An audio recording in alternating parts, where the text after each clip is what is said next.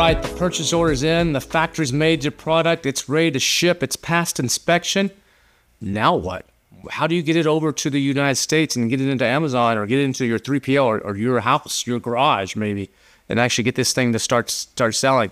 Well, there's a couple different ways you can ship stuff from overseas.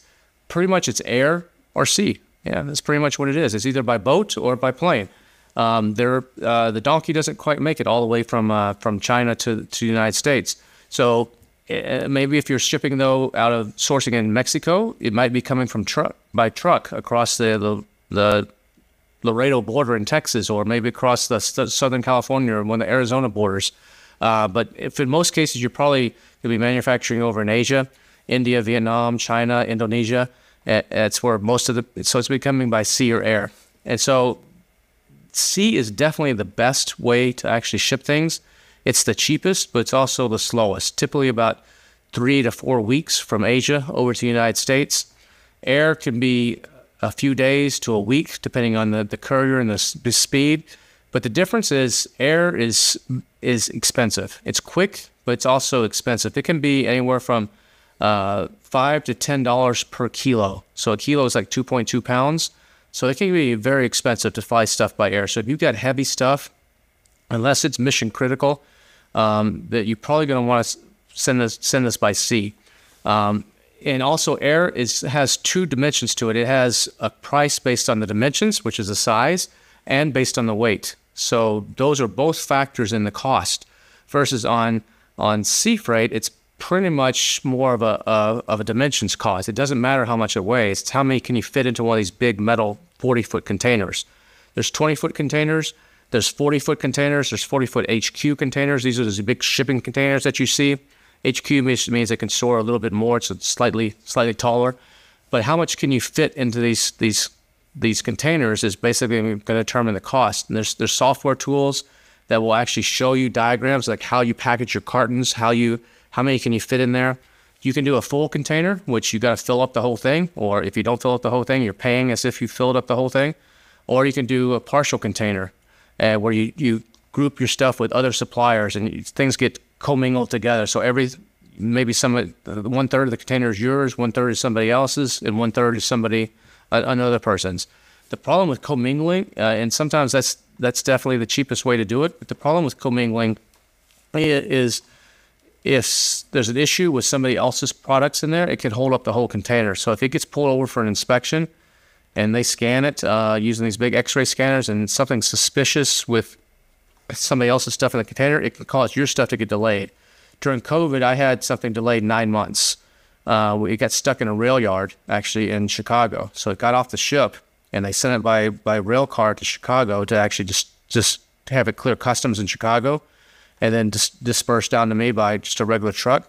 And so Chicago had issues with the freight yard, with the rail yard, and it got stuck there for 9 months. And it was not fun. But those things can happen. They can happen by air as well. But typically, sea is going to be the cheapest way, and that's pretty much what you want to do. You're going to want a freight forwarder to actually handle this for you. You don't want to be doing this stuff yourself. Your factory, if you're doing a small amount of something, you can do what's called DDP, and that's where it's duty and taxes are paid. So basically, anything less than $2,500 in value can usually come DDP. So that could be by FedEx, it could be by DHL, it could be or even by sea. My calendars that I print, every year we print them in South Korea. Our price in South Korea is about $1.56 per calendar. If I printed those in the United States, it'd be about $3.50 a calendar. But that $1.56 includes everything. So that's not just the paper cost and the cost of the printing machines. That's the taxes and duties and everything. So it comes to me DDP. And it's about it's a hefty order into the $50,000, $60,000 for one of the POs, for example. But it comes, I don't have to do anything. I don't have to pay any extra taxes. I don't have to pay any extra duties. They handle the whole process. They coordinate the freight. All I do is I send the purchase order. I send the money. They send me some samples by air. I sign off on them. They send the whole thing. Comes a month later by sea. And then the day before it's going to be delivered to my warehouse, I get a phone call from the local company saying, hey, we got 12 pallets for you. We're coming tomorrow at 3 to drop them off. That's DDP, so I don't have to pay anything along the way. Most of your Chinese suppliers aren't going to do that. Most of them are going to do what's called ex-works or FOB. Ex-works means it's EXW. It basically means that everything from the warehouse, from the dock of the manufacturing facility onward, you're responsible for. So that could be the cost to transport it from the factory dock to the boat, and then the boat across the sea, all the fees to process it to the port in Los Angeles or Long Beach or wherever it's going, and then all the train or the truck that's going to take it across the country and get it to you locally, and the local delivery. FOB means they're going to pay for that from a certain point. So if it's like FOB Shanghai, that means the factory will take the responsibility for getting it from their dock to the port. Or if it's FOB Austin, Texas, for example, that means that they're going to pay for everything from their factory door in China to Austin, Texas. And from once it gets to Austin, Texas, it's my responsibility to pay what's called the last mile for the local clearance house to actually take it 5-10 miles across the city to my warehouse. So those are two of the big terms, FOB and ex-works. A lot of times you want to get quotes on both of them when you're getting quotes from your supplier and your freight forwarder, because the pricing, you can oftentimes find some markup and some savings. Your supplier may do FOB and they're marking it up double versus if you just got it ex-works from them and did it yourself. So you want to always double check that and see which one is going to be the best option for you. When you're trying to consider whether to go air or sea, air is great for less than 150 kilos. So a kilo is 2.2 pounds. So that's, 330 pounds roughly, if I'm doing the math in my head right. So less than 330 pounds, you could think about doing air. You're going to pay through the nose for it. Anything over 500 kilos, so over about 1,200 pounds, you're going to want to do by sea for sure, or you're going to pay crazy amounts. Remember that you need a customs broker. You can't just show up at the airport or at the dock and pick this stuff up. You need someone to clear this through customs. You have to get bonds. You can get a one-time bond for like $80, or you can get a continuous bond for a year for like $400. It covers all your shipments, but it's basically just a guarantee you're going to pay any taxes or duties. But your freight forwarder can help you set all that stuff up. They will do all the paperwork, all the bill of lading, all the taxing documents. They'll tell you, hey, you owe some tax on this. This is what you owe. Here's our fees for processing the paper, for overnighting these documents, and they make a little bit of it. Make sure that everything that's coming in from overseas, especially to the United States and to Europe, has a made in, either printed on the carton label.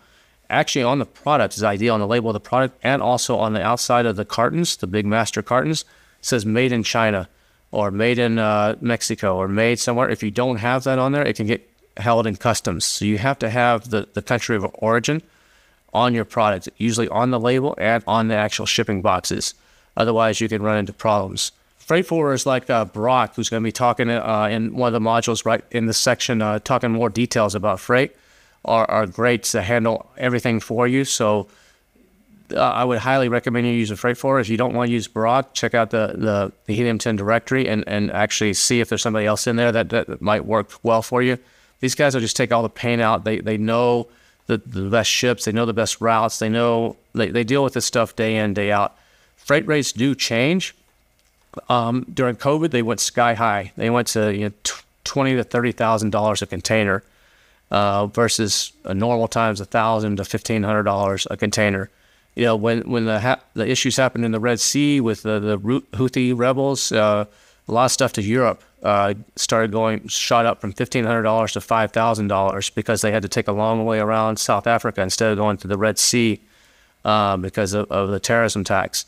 Other issues, supply and demand, can cost a lot. A container coming from China to the United States might be $1,500, $2,000, but a container going the other way, because they got to ship those containers back, going from the United States to China, the same container might be $300, because most of them go back empty. So they're just happy to get any kind of money they can off of it. So the rates are variable and they change all the time. You can sometimes lock in the rates, but be prepared for rate fluctuations based on world events. If issues go down with China and the U.S., the rates could go up. If there's another global crisis, another war, rates can change, so they're constantly changing. And so be cognizant of that when you're and build a little bit of buffer in when you're looking at your pricing, because you might have to absorb some of that pricing. I recommend use a 3PL like Brock's company, like Forestkit, or someone to handle it, because they have a whole system, a whole login where you can dashboard where you can see like where stuff is and fully track it. And then bring it into a 3PL. Maybe in the beginning, you're working out your garage or your house, and you bring it in, you got a shed in the back, and you can store it there. But at some point, you're going to need storage, and you need a 3PL that's going to handle and process this stuff for you. And then from there, take it straight to Amazon. Now, some people will say, no, you should just ship it directly into Amazon straight from China, save that middle step. I don't recommend doing that because stuff gets damaged along the way, or stuff gets missing. Go into a 3PL as a stop, intermediary stop. They can actually check it, fix any cartons that are messed up, or you don't want to be sending in damaged stuff to Amazon. It putting a blemish on your record. So I recommend going to a 3PL first. Make sure you always account for your tariffs. We talked about this. Tariff terminator is a great place to actually check for HS codes and to make sure you're paying the right amount. There's things called anti-dumping that you want to avoid. Certain things that are protected resources, like some woods and some metals and stuff. It's called anti-dumping fees, and those fees can be super high. So you want to make sure your product doesn't have any of that. If you're bringing in certain types of woods, it might have to have certain fumigation requirements, like spray for beetles, wood beetles, and different things. So make sure you're covered on that. Your freight forwarder should know all that stuff. Make sure that your freight forwarder can provide additional services, or they work with a 3PL. They can do labeling. They can do combining of shipments. SKU Drop's a great option for a lot of people. They're based in, they're an Australian company, but they have offices in warehouses in China. So you can have your local Chinese manufacturer just deliver it to their warehouse in China. And then what they do is they store it in China, so it's cheaper than storing it in the United States. And then they commingle stuff. So they'll take, if you make 1,000 of your crate makers, and you need 100 of them a week to come to Amazon, instead of you having to ship all 1,000 of them over at one time and pay storage fees here or pay storage fees to Amazon and have to mess with it, they will label them properly for Amazon with the stickers and everything. They'll put your 100 into a container plus 100 of somebody else plus 200 of somebody else, and so you get the advantage of a really cheap price for sending stuff in at a low rate and just in time. And they'll do it every week. They tie into your Amazon account, and they can just send this stuff in. It's like clockwork, and it's a really good system in a way to actually save some money. Make sure that on the importer of record, you have to be the importer of record. Amazon won't be the importer of record if you're shipping directly to them, or if you're shipping from the U.S. into Canada. Amazon won't take responsibility. So you have to be shown as importer of record. When you ship into Amazon from your 3PL, you want to make sure in most cases, you use the negotiated rates from Amazon to actually do that, because their rates are dirt cheap. They basically have freight pricing at single piece rates. So like on Amazon, on a UPS box, it might cost you $8 to $10 to send it in, versus if you use it on your account, even with heavy discounts, it might be $15 to $25. Anh chị đang bán hàng trên Amazon. Skyrock cung cấp các dịch vụ dành cho các nhà bán hàng trên Amazon với mức giá cực kỳ ưu đãi, như đăng ký brand với USPTO, từ Helen Hand, từ trên Scout, logistics và warehouse. Xem thêm thông tin chi tiết dưới phần mô tả nhé. And Amazon will just deduct that from your payments. That can be great, and plus then the responsibility goes onto Amazon too if something goes wrong or gets lost, and they have to reimburse you for it. LTL is less than container load. That's can be good for large and bulky items. It's where you have to put it on a pallet and ship it in on pallets, or if you have a huge amount of stuff going in, it just takes a little bit longer for palletized stuff typically to get checked in at Amazon, so build that into your time frame. Versus if you're sending UPS single boxes, those usually get checked in a little bit cheaper. So it's a time versus money thing, the way you ship. LTL can actually be a little bit cheaper, especially for heavy, bulky items than shipping in like the UPS ground, even with Amazon's discounted rates. But you just got to choose the shipping method that's best for you and best overall. I recommend you actually get insurance on your shipments, because things can happen. Containers could fall over in the middle of the rough seas, in the middle of a storm, off of a boat. Things can get damaged along the way. Rebels can come on and actually steal stuff, or a a boat can get stuck, like what's the one that got stuck in the Suez Canal a few years ago for like 2 months, blocking the whole canal, and your stuff gets held up. So insurance is pretty cheap. I recommend you get that on your sea shipments and your air freight shipments too. Be careful for errors from your factory where they put the wrong HS code on the bill of lading, or they put the wrong pricing points. Verify any weights and discrepancies. Make sure that they'll send you the bill of lading, which is like an official document of what's in the shipment, and make sure everything on there it matches up and there weren't any typos, because that can affect your duties, can affect a whole bunch of stuff. Insurance claims, if you have an insurance claim, so make sure that stuff is there. The risk of theft is pretty small, especially in Asia, but some countries like Africa or Central America, theft can be an issue. You have some of the cartels in Mexico that will intercept trucks coming across before they get to the border and make them either pay a ransom or they'll take the stuff. So there can be some of that, so you can have insurance to get some of that. Always keep in mind seasonality stuff. Q4, the rates always go up, and time frames can get longer, so always get ahead of Q4, which is the October to December time frame, or the holiday season. Always keep in mind things like Chinese New Year. During Chinese New Year, things will shut down for 2 to 3 weeks. That's typically end of January, into February every year. Other holidays can affect things too, so you got to build that into your production times, your lead cycles. Also remember, you have on Amazon, if you have excess inventory, you're going to have long-term storage fees. So anything that's over 180 days, Amazon really docks you really hard for storing that stuff. They like to charge for the dust that's gathering on your product, so make sure you don't overstock, or if you have overstocked, you get that stuff out of there, but either by liquidating it, by donating it, or by running some special deals, lightning deals or deal of the day to try to blast that stuff out. Also remember your check-in times when you're sending stuff to Amazon. Seasonality, the warehouse can make a difference. We've talked about some of this in the past. Typically, UPS ground is faster than truck shipping to get things in. So if something's time sensitive, send it through UPS ground into Amazon. You can't self-deliver to Amazon unless you're authorized. So you can't just pull up your station wagon and dump it over at their warehouse. It's down the street from you. You're gonna they won't allow that for safety reasons. So you have to be authorized to actually deliver it. And you could get that authorization if you have a box truck for your business and your warehouse down the street, but you just have to get authorized. You can track everything in Seller Central, all your inbound stuff, see what's in stock, what's reserved, what's being checked in. We talked about what's FC transfer. That's where Amazon is taking it from where you shipped it and they're transferring it to other warehouses. So those are some of the things that you have to keep in mind as well. Some of the terms that you're going to hear when it comes to shipping that are called Incoterms, I-N-C-O terms. There's 11 different ones, but the 3 main ones that you need to be aware of are called EXWORKS or EXW. That means you're paying for everything from the dock to the rest of the way, from the factory's dock all the way to the port, all the way over. You're paying for that. There's called free on board or FOB. That means it's the price that you got is for the product cost plus any local charges to get it to the port, for them to take it from their dock over to the shipping port. And then DDU or DDP. DDU is delivery duty unpaid. So that's the product plus the shipping cost. You have to pay the duties. And there's DDP, which like I talked about with the calendars earlier, where everything is paid. It's all part of the price.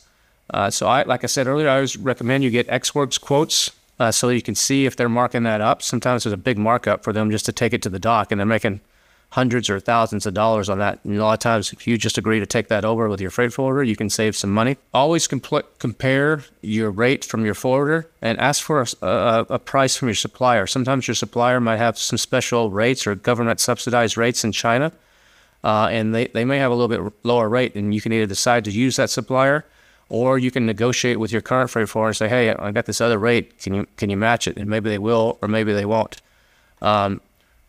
So those are some of the key Incoterms that you need to know. One of the things that also matters is your factory location. In China, a lot of the big factories are along the coastlines. They're in Shanghai, Ningbo, Shenzhen, Guangzhou, which are all Hong Kong, all near ports. But if you're working with something that's interior of the country, or like in India, for example, some stuff might be in in Delhi, or up in that region, they got to truck it all the way across the country and get it to a port. So that's going to add time and cost. So always think about these local charges and how they're going to affect you.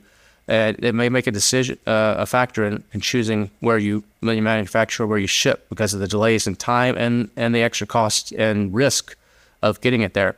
Just a couple quick points to actually emphasize when you're dealing with your suppliers is your outer packaging. You know, the boxes that they ship the stuff in China especially, they like to use this cheap cardboard. It's like this thin piece of crap, smelly cardboard. You've probably seen it when you got something from Amazon. It just rips apart like shreds. I don't like shipping in that stuff.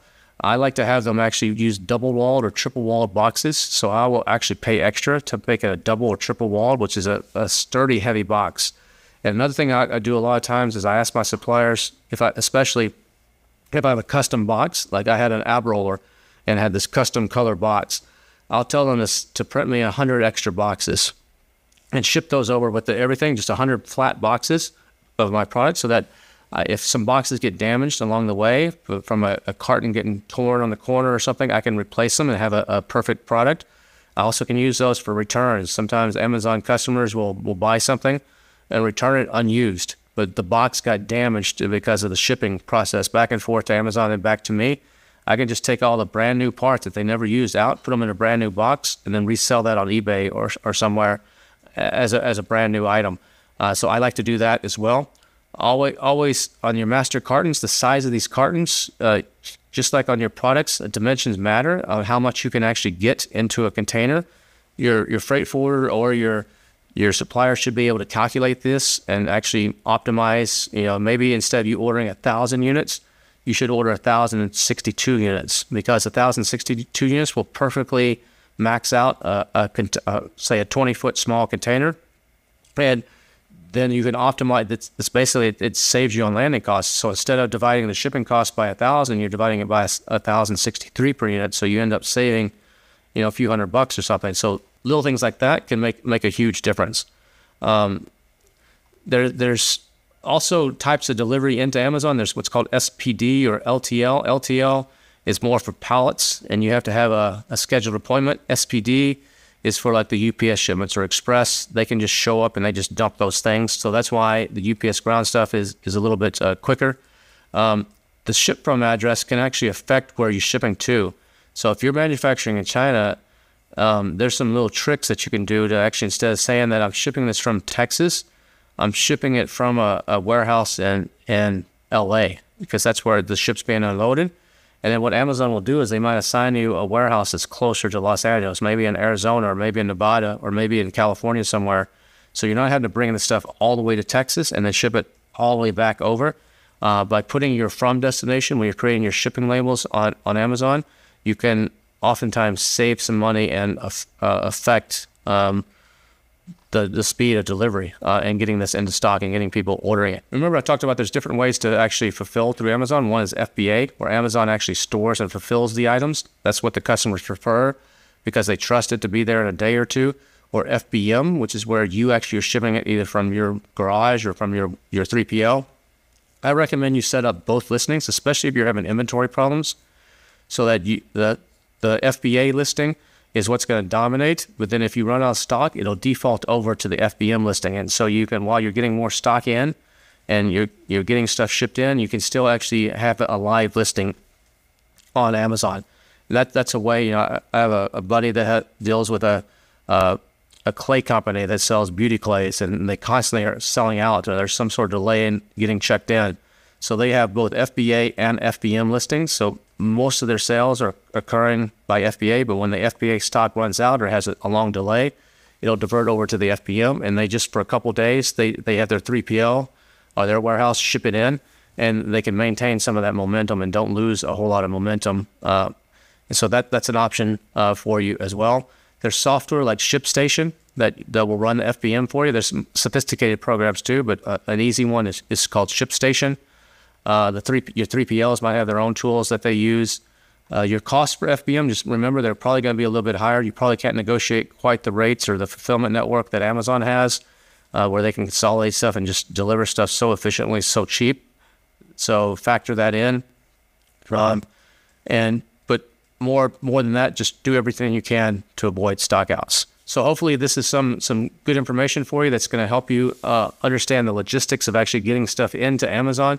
Barack is going to talk to you in one of these other modules here about more details and go into some of the nitty-gritty. So hopefully this is giving you a good foundation. You'll learn some actual technical things from Barack, and you're going to have flawless shipping and flawless logistics as you start your Amazon journey.